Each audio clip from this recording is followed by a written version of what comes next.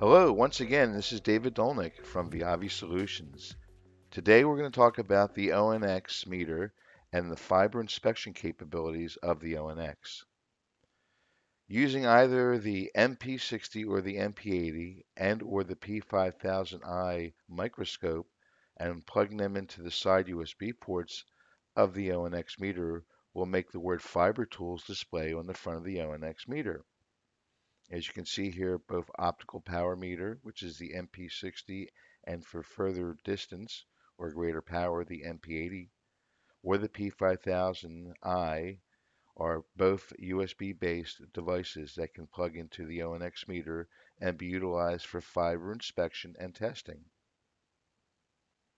Let's take a quick look. Here I display the MP80 plugged into the side of my ONX meter. Below that I have a fiber jumper plugged into it. When I launch the application, I select the frequency by moving across the screen here, and here we can see I've selected 1550 for my frequency. Sliding across here can take me down to 980 or up to 1625 here on the top end. The frequency selected in your ONX meter will be based upon if it's a CATV version or a VDSL version of the ONX platform. So here we're reading our level, our max, our average power, and our minimum power over here before we turn on light to our laser transmitter. Once it's turned on, we can see our maximum power level and our average over that time that we were making this measurement here. From an optical inspection standpoint, if I have low RF level into my optical test point there, it may be because I have a dirty fiber or bulkhead connector. So plugging the same fiber into the P5000i microscope and running the IEC standard test and stretching it out by pinching it on the screen display as the ONX is a tablet device, we can clearly see based upon internationally accepted standards, which is the IEC standard listed above there, and the connection type, we inspect the end of this fiber tip over here. We can see that the core itself is clean, but there's many scratches and imperfections in the end of that tip there, which would certainly require at minimum cleaning and perhaps repolishing or resurfacing. So now let's look at both these applications live. So let me bring up my ONX device over here. And the first thing we'll look at is optical power. So when I press on optical power here, we'll launch the application. As my connector is already plugged in, all that's left for me to do is to select a frequency to utilize for tests. As I said before, as we arrow over on the screen, we can select many different frequencies.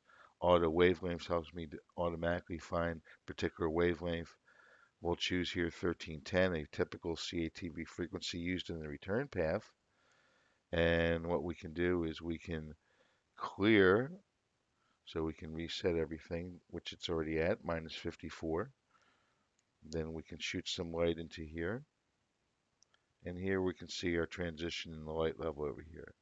So the average and maximum light level, and it'll probably take a few seconds for the laser to settle down. So clearly we can see how easy it is to read different light levels at different unique frequencies. So we'll turn our laser off. Now we'll move to optical inspection. So I'll hit the back arrow screen or the home. So now we'll hit the back arrow screen. I will then touch on fiber scope over here. And we have a fiber jumper already connected into the P5009 to the front of the unit over there. And as we plug it in, we can see our typical 200 times magnification. There is a button on the side over here that will allow me to expand it up to 400 times magnification. And then I can even do an analysis. So we press the Analyze button over here, right on the front of the screen, move it back further into the view. We'll get our pass-fail analysis. And again, by squinching on the screen, I can certainly open that back up. so I can get a clearer view looking deeper into the fiber edge over there.